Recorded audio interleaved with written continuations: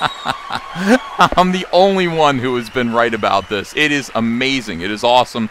You guys are in the right place, and that place is Comic Artist Pro Secrets. You're listening to me, Ethan Van Sciver, 28-year veteran of the comic book industry. So I've been talking about what's going on at DC Comics for about a year and a half.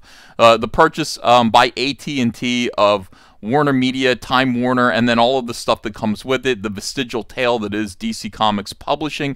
AT&T couldn't possibly be less interested, and they've made that so very, very clear over the past year by basically firing all of the executives over there, firing everybody, and then slashing their publishing line down to just a little tiny fraction of what they were publishing before. Denial has been a thing, though. Denial is not just a river in Egypt. Denial is thick in the thick heads of these thick SJWs who currently refuse to take any responsibility for the decline in comic book sales, which are not the cause of what's going on here, but certainly aren't helping. AT&T is looking at what the comic book industry is able to generate in terms of just, dollars and cents, and they just don't think it's worth the time or energy to actually produce comics anymore. And I have said and faced ridicule and faced non-believers, faced people who told me I was just flat out wrong.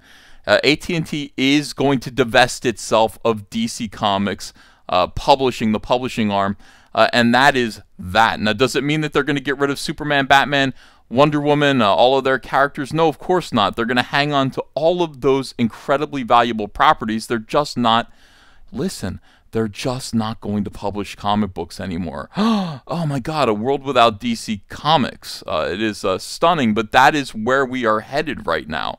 I have been saying this now for a year and a half. I've been met with ridicule, even by Jim Lee, the president of DC Comics, who said that DC Publishing is going to go on for another 84 years. Well, it might, but if it does, it's going to happen somewhere other than where they are currently being published at AT&T. It is not going to be AT&T or Time Warner or DC Films or any of the actual working companies, factions within AT&T that are going to help support publishing DC superhero comic books anymore. They're going to license out the characters. Bleeding Cool actually confirms it right now. Well, look at this. DC Comics has had one hell of a rough year. They fired their publisher, which everybody cheered. Everybody was excited about that. Do you remember, you dummies out there who were excited about Dan DiDio being fired? 2 editors-in-chief and many staffers who had been at the company for decades with more expected. And in the meantime, they also started publishing bizarre YA novels that have made them the laughingstock of the internet. So that's been fun as well. All this happened as a result of the AT&T buyout of Warner's. Now, this is a fact that I didn't know. Diane Nelson, again, great big SJW. I'm so glad she's gone. She was a pill. It was her decision to move DC Comics from New York, where they were located right across the street from David Letterman's, well, I guess David Letterman's not there anymore, but the Ed Sullivan Theater. They were right across the street from Ed Sullivan's Classic Theater, and they were there for a long time. That was their office space, and suddenly they packed up and they moved from Manhattan to the insanely expensive offices in Burbank, California. So they were in Los Angeles, and apparently that was a lot of money. That was a big step up. Actually, if you visited both offices, the New York offices were modest. I mean, look, they're located in downtown Manhattan, and that's prime real estate. But if you go in there, it wasn't that impressive. I mean, it was just kind of a normal office building. Meanwhile, their offices in Burbank, California are like a museum of awesomeness. If you love DC Comics superhero characters, you go there and you go on a tour, and it's a museum more than a business place. It actually is fun to be in. It's decorated, it's set up, it's ornate. So evidently that was very expensive. Thank you, Diane Nelson. The move from coast to coast succeeded in making DC work better as part of Warner's as a whole, with many projects spinning out of that increased proximity. But it also brought greater financial pressure on every project, including the publication of comic books. And that proximity was entirely absent this year because Warner's, of course, continued to work remotely. Everything was closed down. There's no reason to have this very expensive real estate when you're not really using it, and the comic books that you're publishing have been slashed. Now, Rich Johnson goes on here to talk about how DC Comics is actually charging more for their comics now and publishing fewer of them, and is actually doing okay. I mean, they're making more money per comic book than they were before, but there's still a real problem, and there's just no reason to stay there. Here we go. They're holding out hope. Maybe Infinite Frontier #0 is going to fix everything for DC. Yeah, well, you know, wish in one hand and crap in the other. See which piles up first. Last year, here's the news. This is what you guys were hoping to hear. A lot of you said, well, maybe Todd McFarlane will come in and purchase DC Comics, or maybe Marvel will. You know, Marvel Comics will come in and purchase DC Comics and publish these comics. No and no. But check this out. Last year, a number of high-rolling individuals were given tours of DC Comics Burbank with AT&T Warner's officials, and as a result, there may be some new options. Bleeding Cool has been made aware of plans by big-time DC Comics fans. That's a strange turn of phrase there. Fans, huh? With access to lots of money, many millions from across many businesses. A collaboration of some of the biggest cheeses who, with a combination of personal wealth and raised capital, are making an approach to AT&T. Not to buy DC Comics outright, not the movies, obviously. We have to make this clear because there are some people who don't understand that, you know, look, the comic books are just a licensed product, not unlike a t-shirt or a balloon or a pair of socks with Batman on them. They still own Batman whether or not they are putting out Batman socks. They're using Batman in other media all the time now, and retaining the trademark is not as difficult as it used to be in, say, the 1980s or the 1970s. Batman has transcended comic books. He's everywhere. They don't need to publish comic books anymore. All right, so who would do this? Who has this kind of money? And you're left to speculate. Now, I will tell you, two people are currently bidding on. They're keeping it secret here. I don't know why. Two people are bidding right now to become the new publishers of DC Comics.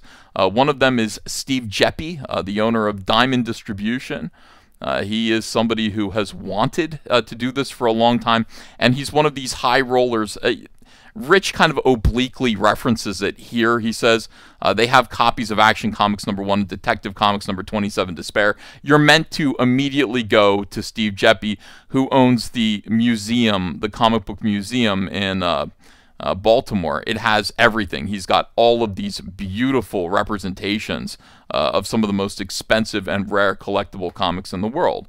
That's what Steve Geppi's known for. So here is Rich Johnson explaining that Steve Geppi is one of the people who is bidding on this, and I will tell you that Steve Geppi has had a deal in place, that he is one of the first people who will be contacted to bid on the DC Comics license should it ever come up for bid. And they are closing, let me say this again, they are closing down DC Comics.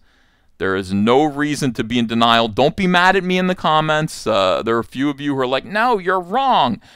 I'm not wrong. I've been right all along. They are closing down DC Comics. There are now individuals who recognize that DC Comics is for sale, and they are trying to buy it. Okay, so just...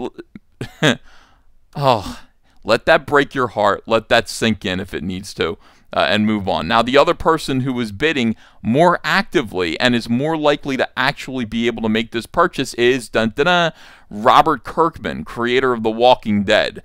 This is a guy who is worth many, many, many, many, many millions of dollars, and has the finances and has everything that he needs to be the publisher of the DC Comics characters. I understand, two sources have let me know, that Robert Kirkman is one of the main people who was putting up fat wads of cash to perhaps become the publisher of Superman, Batman, Flash and Wonder Woman, Green Lantern, and maybe Aquaman. Just don't let Kelly Sue DeConnick write Aquaman again. She's going to ruin it. That's what's going on right now, guys. How do you feel about The Walking Dead meets DC Comics? Because that is right on the horizon. Let me know in the comments below what you think. of this video, what you think of the idea of Robert Kirkman owning DC Comics, and I read all your comments. I'm very interested in what you guys have to say. Make sure to back Cyberfrog Wrecked Planet, back Rainbow the Brute, back Snowman, A Cold Day in Hell, and my new campaign, Trent Kanuga's Creed Reimaginary 1 and 2. Just launched it last night. It's doing amazing right out of the gate. Subscribe, join my Patreon, all of that stuff. You guys are the best. I'll be back again soon with another video, probably an update on more of the death of DC Comics. Thanks, everyone. Bye-bye. Hey, you want to follow me on Twitter? Are you sure? Well, if so, I'm at Ethan Van Sciver. That's at Ethan Van Sciver. See you there.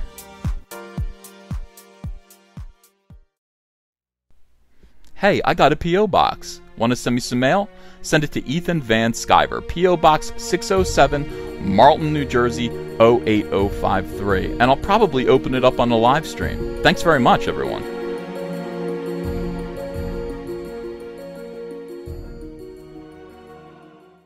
New from All Caps Comics, Rainbow the Brute, the last real man in fairyland. A tale of prismatic pain, a spectrum of brutality, and a pretty good dad. Choke slam a unicorn by backing it today, only on Indiegogo. New from All Caps Comics, Snowman, A Cold Day in Hell. The victim of a genocidal massacre has somehow returned from the dead and is carving a path of death across the heart of America. Driven by the echoes of silent screams, this is the story of a man once known as Black Dog, the one now forever known as the Snowman. Snowman, A Cold Day in Hell, back it today, only on Indiegogo.